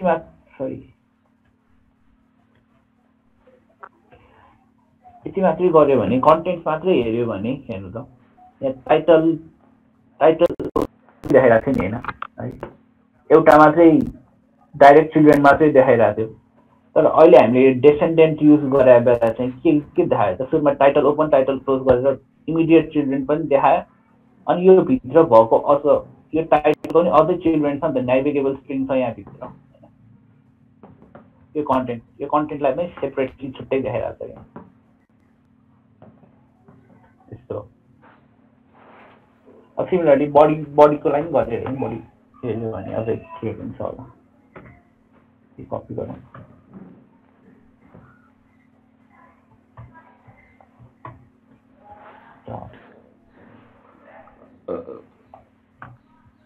बडी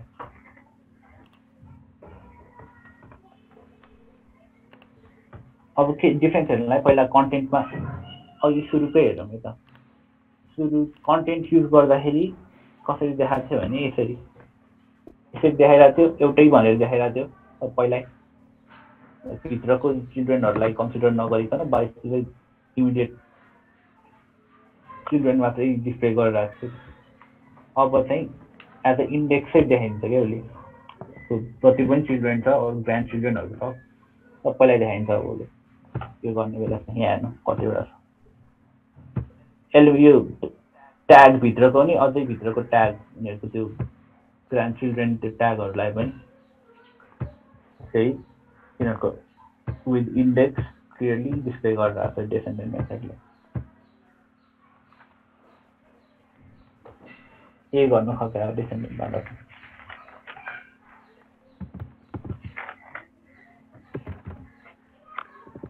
बुझ्नुभयो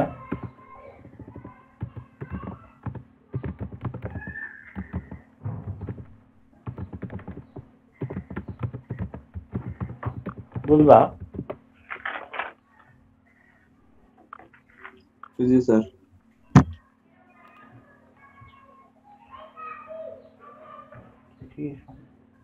आफूलाई यति गरौँ न बेसी भयो है सर अनि तर यो डिसेन्डेन्टले यसरी तान्दाखेरि डाटा रिडन्डेन्सी हुँदैन र डेटा रिडन्डेन्सी छैन मेरा